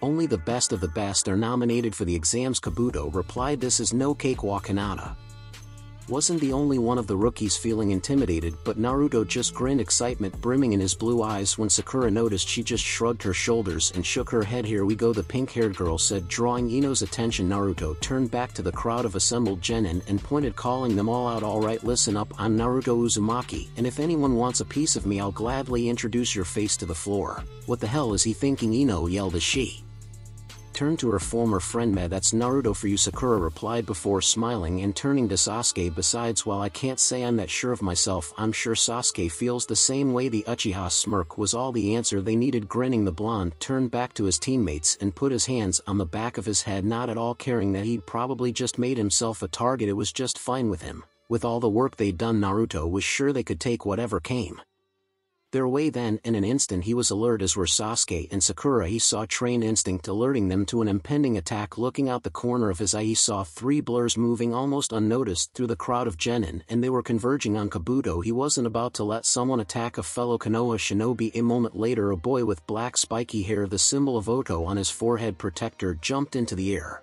and threw 2 kunai at Kabuto, who leaped back to dodge. In an instant, another Oto genin appeared in front of Kabuto, fist cocked back to attack. He never had the chance. In an instant, Sasuke appeared in the air beside him in a burst of speed. The Oto genin had no time to react before the Uchiha delivered a sweeping kick to his chest, sending him flying back into the wall. His spiky-haired teammate grits his teeth as he landed, immediately moving to charge forward with his air raised to attack. Too bad. Now it was Naruto's turn. He blurred into motion, reappearing in a crouch before the Oto genin, and within his guard he had just enough time to look shocked before Naruto delivered an uppercut to his chin before spinning into a kick that slammed right into his solar plexus. The boy went flying into the air and towards the crowd, which parted. He flipped back and landed on his feet, wiping a trickle of blood from his mouth on his sleeve as he grits his teeth at the blonde, who scowled back. The Oto team's final member, a kunoichi with long black hair, appeared on their flank. Her hands crossed over her chest, Senbon held between her fingers. Now it was Sakura's time to shine. The pink-haired kunoichi appeared in the air above the other genin, who immediately threw her Senbon in an attempt to turn Sakura into a pincushion. She was disappointed when they sailed right through her. She'd been fooled by a simple clone jutsu, and the distraction was all the time Sakura needed to appear in front of her. A throat punch had her grasping at her neck, leaving her open to a jab to the stomach. Sakura spun and slammed her foot into the genin's face, sending her reeling. Trying to attack a ninja of Konoha here before these exams even start? You 3 must be dumber than you look, Naruto growled. I'm gonna make you regret that, punk, the spiky-haired boy snarled. Just try it, and I'll send you back to Oto on a stretcher. Quiet down, you worthless bastards, a rough voice called out. At that instant, a massive cloud of smoke erupted at the front of the room. When it cleared, several adult shinobi were standing behind a man who was clearly their leader. He was a tall, imposing man with 2 long scars on his face. One that trailed from below his right eye down the side and the other from beside his left eye down through his lip. He wore a bandana-style forehead protector and a black trench coat over a dark-colored Konoha Intelligence Division uniform. Thanks for waiting. I'm Ibiki Marino, the proctor for the first stage of the exam. The intimidating figure had quite a few of the genin and the mass of hopefuls cowed. The man then pointed at rookies and those around them. There will be more fighting while I'm here, guided, unless you want to be disqualified before we even get started. Hey, don't look at us, these three were the ones who wanted to start something, Naruto said with a shrug. I don't care who started it. I'm ending it. Apologies, we got carried away, the bandaged Oto genin said. Ibiki just scoffed. Let me say this now, there's to be no fighting without express permission from an examiner, and even then killing will not be tolerated. Do I make myself clear? No one question him. Good, we will now start the first stage of the Chunin exams. Instead of your current seating arrangements, you'll draw tabs and sit in the seat you're assigned. We will then hand out the exams. One of the proctors held up a stack of papers. Naruto's eye twitched. A paper test? Are you kidding me? Naruto sighed, chin resting on his hand as he waited on the proctors to just get on with it. When he had imagined what kind of challenges these exams held, a paper test had decidedly not been among them. What was even the point? What could a written test prove about your ability to be a Chunin? This was going to be troublesome, as Shikamaru would say, wasn't it? Naruto, a quiet voice beside him, said. He looked to see Hinata sitting beside him. He hadn't even noticed her. Let's do our best, she said with an encouraging smile and a light blush. Naruto smiled and nodded, and her blush deepened. Don't turn your tests over yet. Listen to what I have to say, Ibiki ordered before tapping a stick of chalk on the blackboard behind him. I'll now explain the rules of the test. I'll write them on the chalkboard as I go on, but questions will not be answered, so listen closely. I'm only going to say this once. The first rule: you all start with 10 points and the same number of questions. It works on a subtraction system, so you lose 1 point for each wrong answer. The second rule is that this is a team test. Whether you pass or fail will be determined by your team's combined score. The third rule is that anyone caught cheating will have 2 points deducted for every offense. Lose all your points, you're out, and so is your team. We've got our eyes on you, one of the Chunin said, reclining in his chair with a smirk. Freaking out, some of the genin. Anyone fool enough to be caught cheating doesn't deserve to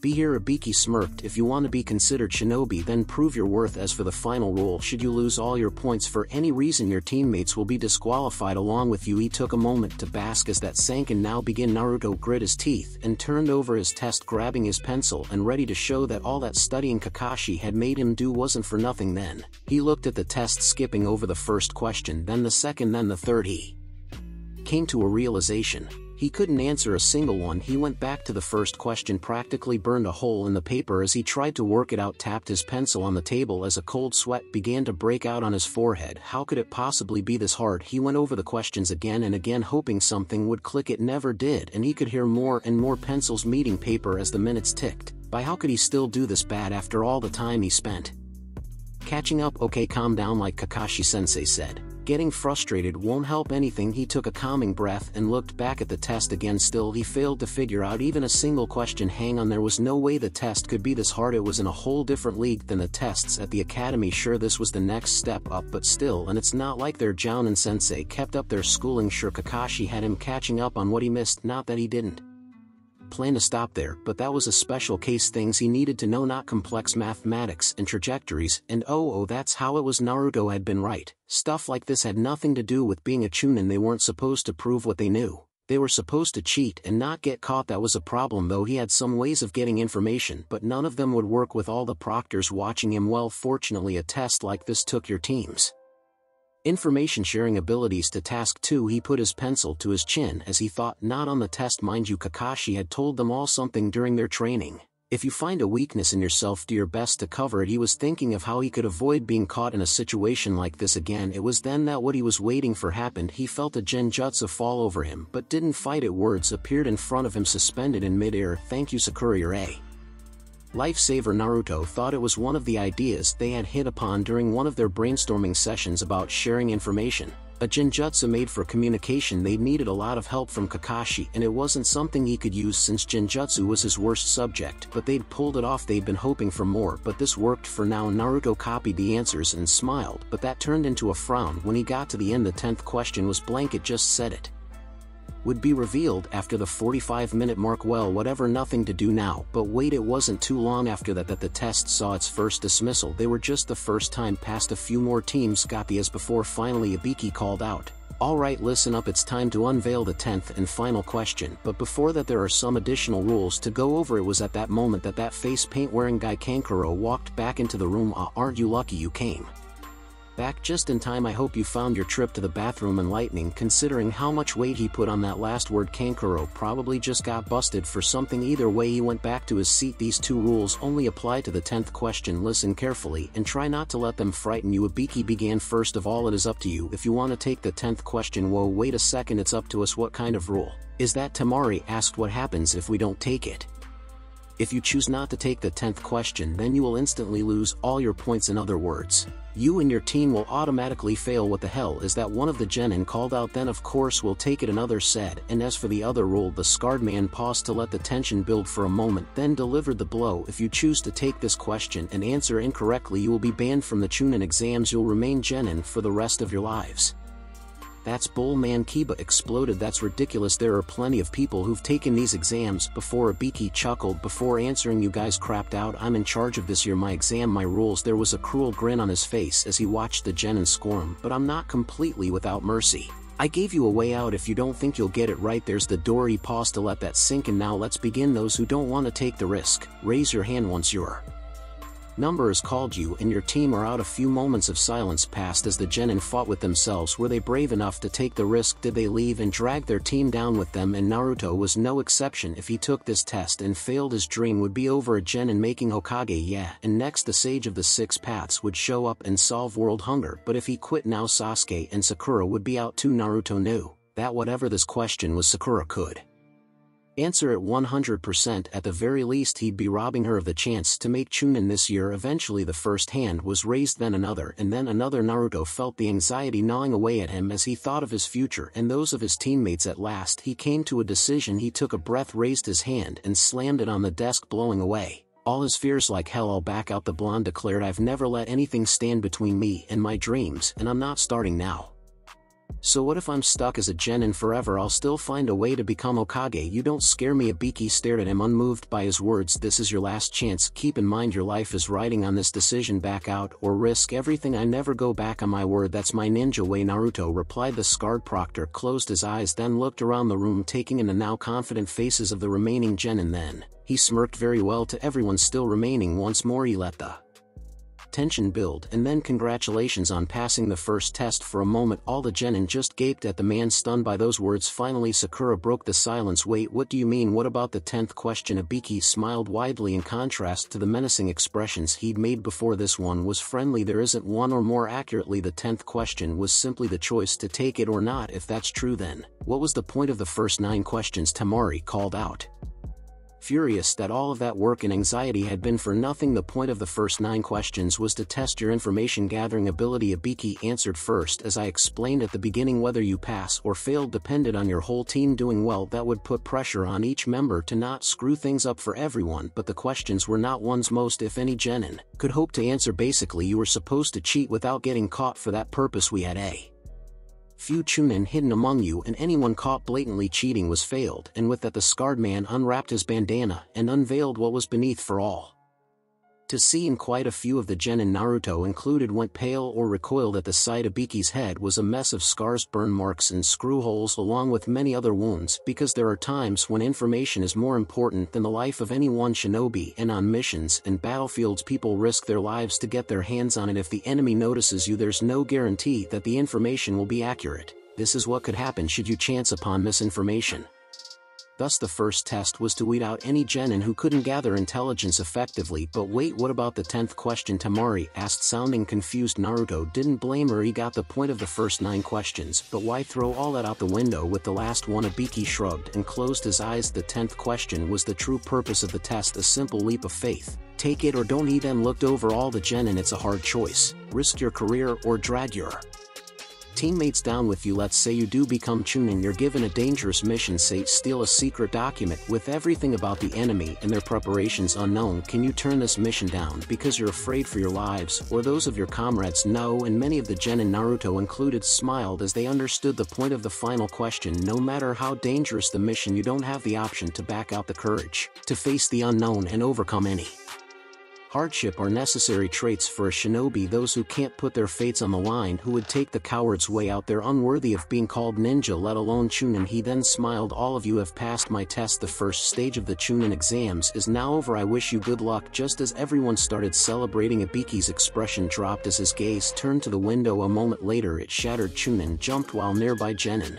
shielded their faces as a black ball flew into the room and unfurled, sticking to the floor and ceiling with kunai. Emerging from the ball was a slender woman with violet hair styled in a fanned-out ponytail and light brown pupilless eyes. She was pretty young, looking to be in her mid-20s. She wore a mesh bodysuit that covered her from neck to thigh, a tan overcoat, a dark orange miniskirt, a dark blue belt, and pale gray shin guards. She wore a standard Konoha forehead protector. As it was intended, the cloth was revealed to be a banner that read, "The sexy and single proctor of the second exam, Anko Mitarashi." "Alright you brats, this is no time to celebrate." The woman, who could only be Anko, shouted to the test takers, waving her arm with her dramatic flair. "I'm Anko Mitarashi, the proctor for the second stage of the chunin exams. Now let's go, follow me." She pumped her fist in the air. She was met with silence. A few seconds later Ibiki peeked out from behind the banner and gave her an annoyed look. "Bad timing, Anko, you're early again," he said, causing the woman to blush in embarrassment. Naruto chuckled. That seemed like something he'd do. After regaining her composure, Anko looked out over the crowd and did some mental math. 66. She turned to Ibiki with a scowl. "What the hell, Ibiki, you let 22 teams pass? Are you going soft or something? There's a lot of outstanding genins this year." "That's all," Ibiki replied with a smirk. "Well, that's fine. I guess my test will cut that number in half at least." Anko then smiled, and while Ibiki's grins had been cruel, hers was plain sadistic. "Follow me, I'll explain." Once we get there, the genin had been led to a massive gated-off forest. The trees were the largest many of the hopefuls had ever seen. Naruto saw tiny sections of root systems that were bigger than he was. Despite how spaced out the trees were, it was still so dense that they couldn't see that far, and the whole place radiated a sense of ominousness that had some genin intimidated. Naruto could hear them muttering, "Welcome to the 44th training ground, my own little home away from home." Anko said, genuine cheer in her voice as she looked over her shoulder into the dense woods. "But I doubt you brats will think of it as fondly as I do. Pretty soon you'll all find out how this place got its nickname, the Forest of Death." Naruto couldn't lie. The forest looked creepy, but after what they went through on the wave mission, he found he wasn't really intimidated. What was the worst that was in there? Giant beasts. Have Forest of Death, huh? Doesn't look so scary to me, he said, placing his hands behind his head and closing his eyes. "Ooh, a brave one, huh?" Anko replied with a cheerful smile, and the next instant she drew a kunai and threw it straight at the blonde. Naruto didn't have his guard up. He hadn't had a reason to have his guard up, so he was unprepared for an attack. The blonde had just enough time to shift to the side, but the weapon still grazed his cheek, and good reflexes not good enough, though, Anko said as she reappeared behind him, leaning down until her head was beside his shoulder. She then licked the blood from his wound. "Kids like you tend to be the first ones to die here, spilling that pretty red blood everywhere." Suddenly she pulled out another kunai and pointed it behind her as a woman appeared behind her. It was another genin, one from Kusa. She was tall with long straight black hair that trailed all the way down her back. She wore plain gray garbs with a black polo and pants underneath, a thick purple rope belt tied in a large knot behind her back, and hanging from her mouth was a ridiculously long tongue that she was currently using to hold up Anko's thrown kunai like a third arm. "Your kunai," she offered. "Why, thank you," the purple-haired woman replied, "but just some friendly advice. Don't sneak up behind me unless you want to die." "I'm sorry, I get excited at the sight of blood too, plus you cut my lovely hair and I just couldn't help myself," she replied as she turned and walked back to her teammates. "What the hell is up with her?" Naruto couldn't help but wonder. "Alright, now before we get started, I'm going to need you all to sign some papers," Anko said as she walked back to her place at the head of the group. Naruto wasn't the only one looking at the forms curiously, but whatever questions they had were answered by her next words. "They're all waivers, so I'm not liable if you die on." "Now to explain the second test, you can turn in your waivers at that booth behind me afterward.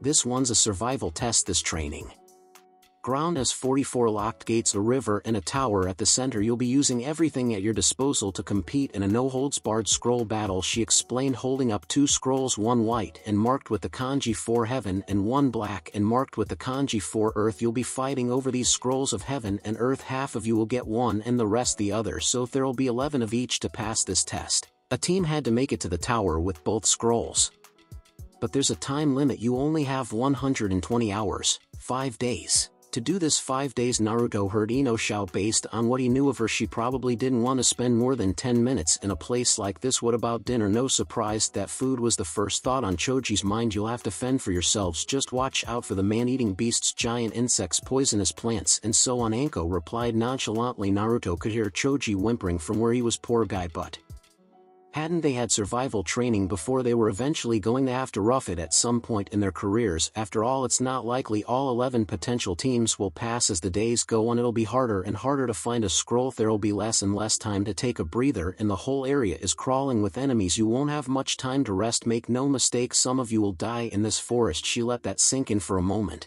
before continuing. Any teams that don't make it to the tower within the time limit fail. You'll also be disqualified if you lose a teammate, and there's no quitting in the middle. Step through the gate, you'll be in there for the full 5 days. And one more rule: don't look inside the scrolls until you make it to the tower. Chunin will be asked to handle top secret information from time to time. Consider it a test of your trustworthiness. She took a breath. One last piece of advice: don't die. All the teams split up, signed their waivers, and got their scrolls. Naruto and his team waited at one of the gates when finally they heard Anko call out. The second test of the Chunin exams starts now. The gate before them opened. Naruto turned to his teammates. Let's go. When they ran inside, Naruto, Sasuke, and Sakura leaped across the massive root systems that covered the ground. Ready? Naruto, Sasuke asked from behind him, glancing back at his teammate out of the corner of his eye. Naruto replied, way ahead of you, as he made a cross-shaped hand seal. In an instant, a burst of smoke erupted around him. 12 clones of Naruto emerged from the smoke alongside the blonde. The clones quickly ran through 3 more hand seals themselves. They were once more enveloped in smog, and when it cleared, 12 unassuming birds flapped their wings and flew up into the trees above. Basic jutsu like that were really underrated. As their newly made scouts vanished, Team 7 came to a rest on the forest floor. So what now? We wait? Sakura asked. Just then screams echoed throughout the forest, and the 3 turned to the direction the sound came from. They'd known that there'd be death at this stage. Anko made sure of that, but still, to hear those screams was more than a bit disturbing. Looks like someone's already made a move. Sasuke observed. There was a pause as the 3 contemplated what that meant. Then Naruto began to walk off toward the trees. Be right back, the blonde called over his shoulder. Where are you going? Sakura asked. Bathroom, he answered as he walked into the massive tree roots. Once he felt he was far enough from his teammates, he walked over to a nearby root when suddenly a shadow descended upon him from above. The assailant slammed the back end of a kunai into his head. The attacker's moment of triumph was shattered when Naruto burst into a cloud of smoke at the moment of impact. What he had just enough time to exclaim before Naruto appeared in the air behind him, delivering a roundhouse kick to his head and sending him flying into one of the roots. He hit the wood with enough force to fracture the bark. A loud crack rang out at the impact before he fell to the ground and didn't move. Naruto scowled at the unconscious Aim Genin jackass. He snarled as he walked towards the downed boy, reaching into his pouch and pulling out wire strings. Naruto went back to the clearing after restraining the enemy and taking care of his business. The blonde was still scowling as he rejoined his team, and Sakura took notice and frowned. Something wrong? Some Aim Genin tried to ambush me when I was answering the call of nature. Naruto ground out as he looked back where he came from. I mean, I get the whole attack when you're least expected thing, but man, that's low. What happened to him? Did he have a scroll on him? Sasuke asked. Now, we're not that lucky. I just left the jerk tied up back there. Naruto pointed back where he came with his thumb. Since no one came out to save him, I guess he was alone. Maybe it'd be a good idea for us to split up too. Sasuke considered, drawing his teammates' attention. Not like we'd actually be alone with your watchers looking out for us. Naruto nodded and then jerked his head and gazed into the forest as memories hit him. One of his clones had dispersed to warn him something was headed their way. Both his teammates tensed at the blonde's reaction. What is it? Did your scouts run into some trouble? Sakura asked. Something like that, Naruto replied. The enemy was making a beeline for them. I think we should get going. The 3 genin of Team 7 blurred through the giant tree roots, leaping from tree to tree as they sped through the forest, while a bird sat on one of the massive tree roots and watched them pass. It sat there chirping as it made little hops, its eyes darting this way and that, briefly meeting a similar bird farther up in the trees. In the wake of the trio, the Kunoichi phased out of the ground, followed by her teammates. She smirked, her long tongue slipping out of her mouth and licking her lips as she eyed her prey. Coo on the move. Are we? She asked. The empty forest around her eye.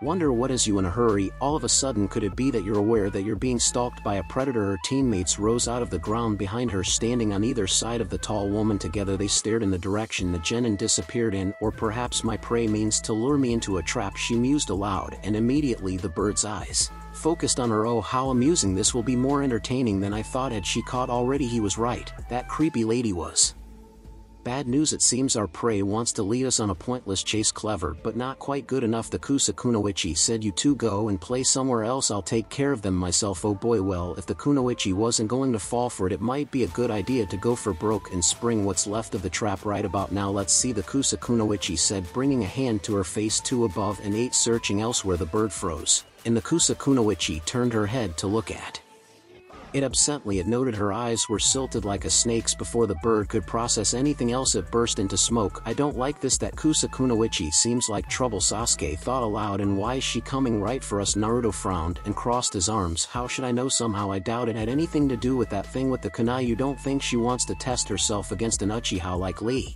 did you? Sakura asked, looking at Sasuke. Sasuke's narrowed eyes were the only indication of how he felt about that. Who knows, but if she saw through that ambush, we should probably stay out of her way. Naruto was about to voice his agreement, but his head suddenly jerked and looked off into the distance. His teammates turned to him waiting for an explanation. He turned back to them, opened his mouth to speak, but before he could, he jerked his head again, then in another direction, and then again, in yet another. His face draining of color. Sasuke and Sakura tensed at the blonde's shocked expression. What? Sakura asked. What is it? What happened? Naruto shook his head slowly, astonishment and disbelief dancing across his features. I don't believe it. She destroyed them. Which one? Sasuke asked, immediately catching on. Your scouts. The ambush. All of them, Naruto said, the memories of his clone's demise playing back in his head one after another. She got all of them. Sakura's face turned to concern, while Sasuke's became grim. What? That's impossible. You sent them out in all different directions. There's no way. Naruto shook his head again. No, it was her, I'm sure of it. But how? Sakura asked. It doesn't matter how, Sasuke said, snapping the two out of it. What matters is that she did it, and we're next. We've got to. A wave of killing intent washed over them. The sheer bloodlust was so potent it chilled their blood. It set every fiber of their being alight with terror. Screaming, you are going to die. At them for an instant they saw themselves being torn apart, blood flowing from countless wounds as their bodies were riddled with kunai, and just as in their visions they fell to their knees, their bodies trembled and refused to respond. Sakura was frozen completely, her eyes dull and unseeing. Sasuke bent forward and threw up, and the fear twisted Naruto's stomach so bad he almost joined him. He weathered it a bit better since he'd endured it secondhand before, but it was so much worse in person. What the hell is this? I can barely move. She makes Sabuza look like a kitten. A quiet slithering sound caught their attention moments before an enormous snake large enough to swallow a man whole crawled up the tree. It twisted around the branch toward them before rearing up and lunging at the genin. Come on, move. Naruto managed to snap out of it just in time, and a glance showed him his teammates had too. They all jumped away, Sasuke launching 6 shuriken at the serpent that pierced its head as they landed on 3 separate branches. The snake let out a loud hiss before it fell over and lay still. Any hopes that it was over were dashed as the snake's scales shifted as the Kunoichi emerged, uncaring that she was covered in the snake's body fluids. My, aren't you the clever ones? And it seems you were preparing to run. What good instincts? Unfortunately it seems you've been cornered. Sasuke grimaced as he tightly gripped a kunai, his eyes shifting to crimson. I take it you're not after our scroll. How right you are, the Kunoichi answered, clearly amused at the genin's dread. Naruto glanced at his teammate. Sasuke seemed to have recovered. Sakura was trembling but stopped after taking a deep breath. At that moment the Kunoichi burst from the serpent, snaking up the tree like a serpent herself. Quick as a blur she slithered along the branches until she reached Sasuke's tree and closed in on him. Naruto immediately formed a cross-shaped seal as he moved into action. 4 clones appeared around him as he leaped across the gap, all 5 through a volley of kunai as Sasuke kicked back to the base of the branch he was on, putting some distance between him and his foe as he added his own kunai into the mix. The serpentine Kunoichi merely weaved around them as she continued on her way. She rose up when she reached him like a snake preparing to strike, and slammed into the branch with enough force to kick up a cloud of dirt and debris. Sasuke, he and Sakura yelled as the blonde landed on the branch, only for the dust to clear to reveal a broken log covered in explosive tags. The Kunoichi vanished in the explosion, but past experience with her told Naruto no way had that gotten her. His clones rushed the cloud as sure enough she emerged unscathed. She casually weaved around his clones' attempts to strike at him, dispelling each with a well-placed counter, a knee to the stomach and elbow to the back. His clones were destroyed one by one until 5 seconds later they were nothing but smoke. She turned to him, but it was at that time Sasuke landed beside Naruto and both readied jutsu wind style, Gale Palm Naruto clapped his hands and unleashed a blast of wind. Sasuke used his signature fireball jutsu. The attacks combined into a massive wall of fire that completely consumed the branch. The two genins stared at the conflagration as it began to fade to reveal nothing, just a ruined tree. The branch the pair stood on was just barely hanging on. The two tensed as they felt a presence behind them. Naruto didn't have enough time to turn before a leg slammed into him and sent him flying, crashing into another branch with a cry of pain sending fissures through the bark. Sasuke jumped back and threw shuriken that were effortlessly avoided as Naruto got back up and made another cross-shaped hand seal. 4 clones burst into existence and charged at the serpentine kunoichi, who easily dodged their strikes and took them out one by one. Sasuke had another jutsu ready by the time half of the clones were defeated. Naruto recognized it as fire style. Running fire, the Uchiha breathed out a stream of flame that formed a circle around Orochimaru and the remaining clones, cutting them off from sight. Naruto jumped into the air and saw their foe had vanished from the ring already. The Kusa Kunoichi rose out of the branch behind Sakura. The pink-haired girl had until then been too freaked out to move, but the imminent threat snapped her out of it and she immediately leaped away, her eyes wide with terror. Sasuke appeared in the air in front of the tall kunoichi. In a blur of motion he aimed a roundhouse kick at her head, only for her to catch it with her forearm. The Uchiha twisted his body and made to punch her in the face, only for the kunoichi to block it. She rotated her arms to spin him in the air before kicking him in the chest, sending him sailing through the air where Sakura caught him. Naruto jumped into action, shooting off from his place and over the Kusa kunoichi, throwing down 4 kunai that she easily dodged. As he landed in front of Sakura and Sasuke, wind style, divine wind, Naruto called out as he made the ram seal, unleashing a wave of wind that formed several small tornadoes. The Kusa kunoichi smirked, casually walking through them, but it was then that her attention was drawn to the ground, to the kunai Naruto had thrown and the seals wrapped around them. The seals that contained Sasuke's fireball jutsu. They erupted into balls of fire that combined with the gusts of wind to create a massive tornado of flame as the 3 genin leaped away. Do you think we can get away? Sakura asked as they looked back. With how she caught us before, not a chance, Naruto replied through grit teeth. The Kusa kunoichi was once more moving in serpentine form, snaking her way across the tree limbs as she chased after them. They only caught a brief glimpse of her slithering form as it blurred past them and vanished into the foliage. Even with the Sharingan, Sasuke couldn't follow the movements of the strange kunoichi hunting them. Despite that he had a good idea of where she would appear next at the next branch, he leaped higher than his team and ran through hand seals. Just as he expected, she emerged from beneath the branch ahead of them as he molded chakra in his chest. Fire style Phoenix Flower jutsu. He peppered their foe with small fireballs as his teammates landed and bolted in opposite directions. Both drew shuriken and threw them at the tall kunoichi, but she dodged all the attacks with small steps or casual tilts of her body. She watched as Sasuke sailed over her head and landed immediately, spinning on his heel and running at the Kusa kunoichi. He channeled chakra to his legs, blurring as he moved as fast as he could to try and bridge the gap between them. All for nothing. A jab aimed at the tall kunoichi's torso was brushed aside. The momentum was turned into a sweeping kick that was easily avoided by bending backward. Sasuke launched himself at her kunai, poised to plunge into her chest, only for her to catch it and strike the Uchiha air in his solar plexus. As he reeled back, Naruto came at her with a flying kick that was ducked under. He charged at her. Naruto, Sakura yelled, knowing what she had in mind. The blonde leaped into the air as she let loose a volley of Senbon from behind him, having used his body to cover her movements. Their assailant bent backward almost unnaturally and watched as they sailed over her head.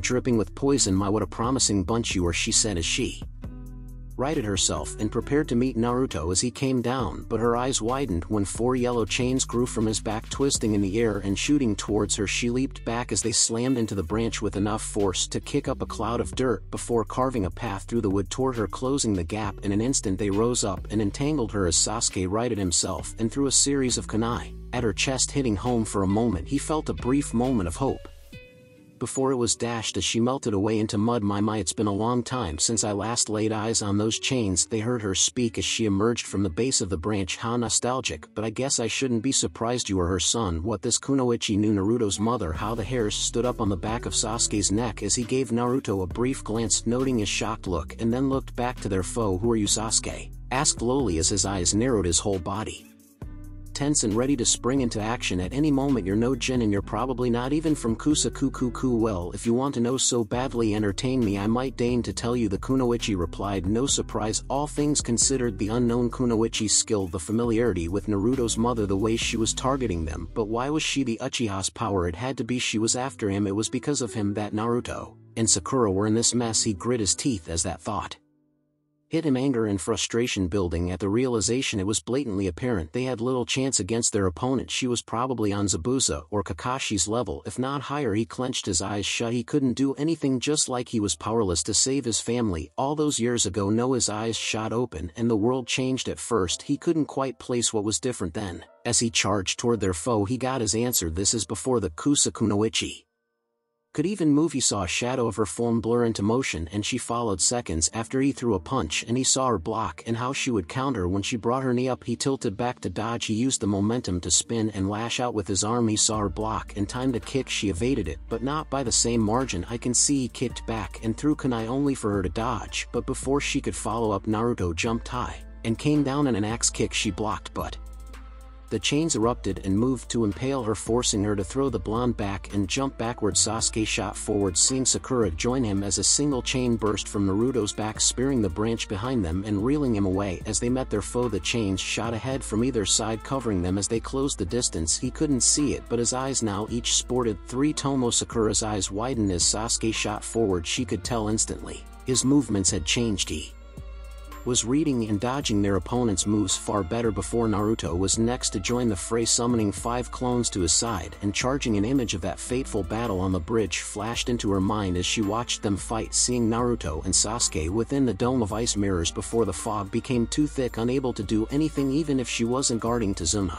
Just like then, her teammates were fighting with everything they had, and here she was too afraid to do more than throw the occasional sunban. Just watching them fight. Again deadweight, again no, not again, never. She forced down the fear in her heart and steeled herself before leaping into the air, jumping to a nearby tree before launching herself at the enemy. She channeled chakra into her leg, building and maintaining it as best she could. As she flipped and raised her leg high, she unleashed all the power she could muster as the serpentine kunoichi blocked her attack with her forearm. The tall woman's eyes widened as the force of the blow sent out a shockwave, the bark splintering beneath her feet, but her gaze soon shifted to amusement. My, that's some chakra control you have, she said as she swept her leg to the side before she could retaliate. However, a chain wrapped around Sakura's waist and pulled her back. The kunoichi took a step forward before looking down and noticing Sakura had dropped some poison bombs. During her attack, she was soon engulfed in a purple cloud. Think that did anything? Sakura asked. I doubt it. Nothing's worked so far, Sasuke said grimly. I'm not sure we can take her, Naruto admitted, smiling humorlessly, but it's not like we have a choice. Besides, running's not my style anyway. Sakura took a deep breath and drew Senbon needles between her fingers. Whatever happens, I'm with you. I'm not going to sit back and watch you two fight again. The blonde looked at her and smiled genuinely. Yeah, we're in this together, he said, getting a nod from a smirking Sasuke. How touching, the snake user said as she rose from the ground behind them. Very well, if you've managed to gather your wits together, show me what you can really do. You asked for it. And with that, Team 7 charged. Sasuke took the front, supported by Naruto's clones. The Uchiha took advantage of his newfound abilities, avoiding their foes' attacks and trying to keep her attention. Sakura came at her with heavy blows. Fueled by her precise control of chakra, the real Naruto ducked in and out of battle, attacking from every direction with the chains. As Sasuke ducked and weaved around all of the snake user's attacks, Sakura jumped back when the snake user lashed out with a kick. Naruto leaped into the air and came at their foe with a roundhouse kick. As 2 of his clones vanished in clouds of smoke, the chains burst from his back as the snake user crouched down and let it sail over her head, forcing her back as they slammed into the bark where she stood. Sakura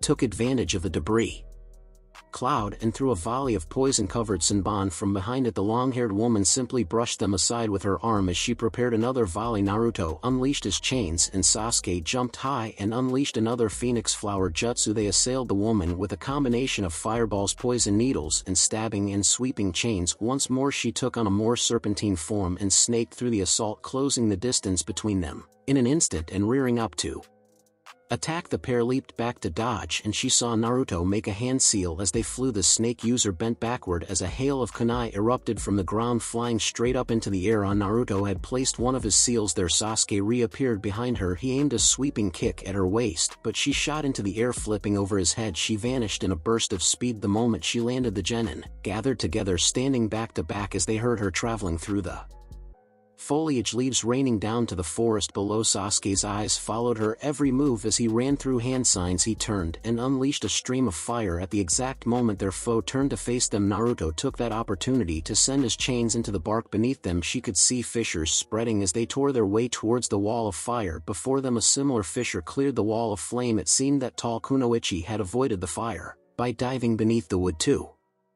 Lucky them. Sasuke readied shuriken as they all knew what would come next. Sure enough, the woman burst from the ground to avoid the sharp tips of the chains. Sasuke threw his shuriken. The moment she appeared they sailed past the woman, but the way her eyes followed their trail showed she realized the danger too late. Sasuke pulled on the nearly invisible wires, ensnaring the woman. Sakura had started her charge. The moment the shuriken flew, she slammed her fist into the serpentine Kunoichi's chest and sending her flying, fracturing bark when she slammed into the base of the tree with a grunt perfectly placed for when Naruto's chains burst from the ground, impaling her through her torso. For a few moments all was quiet. The genin watched, waiting, hopeful that it was over. Their hopes were dashed as she once again melted into mud. Well, that was quite entertaining. A familiar voice rang out above them. But I think I've seen enough. They looked up and briefly saw the woman before she launched herself at them. They leaped in different directions as she crashed into the branch where they'd stood, making a dust cloud. Naruto's chains burst from his back, but the curtain of dirt and debris was cleared by a massive burst of wind,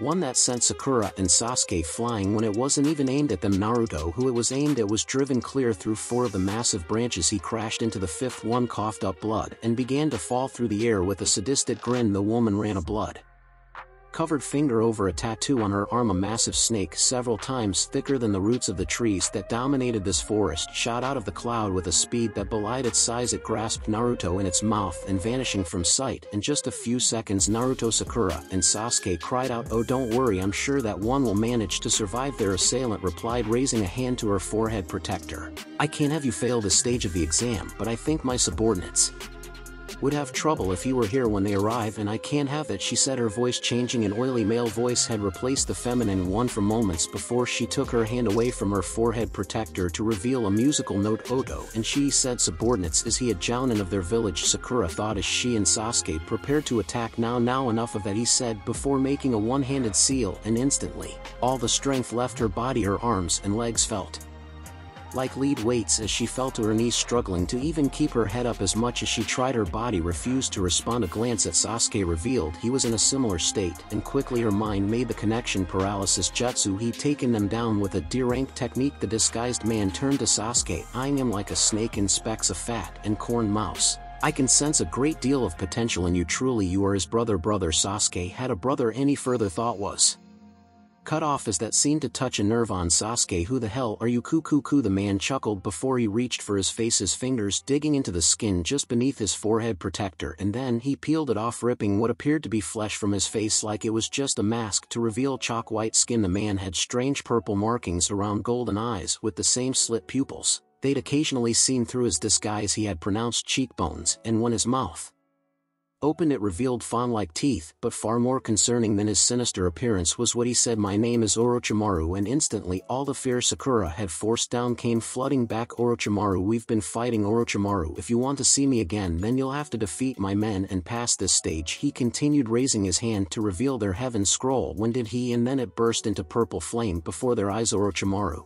gave a wicked grin as he made a hand seal. His head shot forward, his neck stretching out as he reached for Sasuke and sunk his fangs into the Uchiha just above the shoulder, and suddenly the force holding them was released. Sakura rushed over to Sasuke as quickly as she could as the Uchiha fell to his knees, grasping at the bite mark. As she tried to support him, she saw a seal of some kind form on his neck, one that resembled the tomo marks in his eyes. "My gift should give you a taste of power. Seek me out if you want more." She looked back and found the snake summoner was gone, leaving her alone with Sasuke, who was almost screaming from whatever pain was coursing through him. Sasuke, talk to me," Sakura cried desperately. This pain," the Uchiha managed to gasp as he grabbed onto Sakura, his fingers digging into her skin painfully, but she paid it no mind. She looked at the struggling boy and then to the trail of destruction left by the snake. "Naruto, I have to help him, but I can't leave Sasuke like this. What do I do?" Naruto slowly began to regain his senses. Everything had been a blur in the wake of that last wind attack. He was only barely aware of his surroundings. Slowly, however, things began to come into focus and his eyes shot open as he realized what happened. Chains burst from the snake's underbelly. It reared its head up and let out a roar as it reared up before it fell onto its side and lay still, draped over the massive branches. Naruto shot out of the hole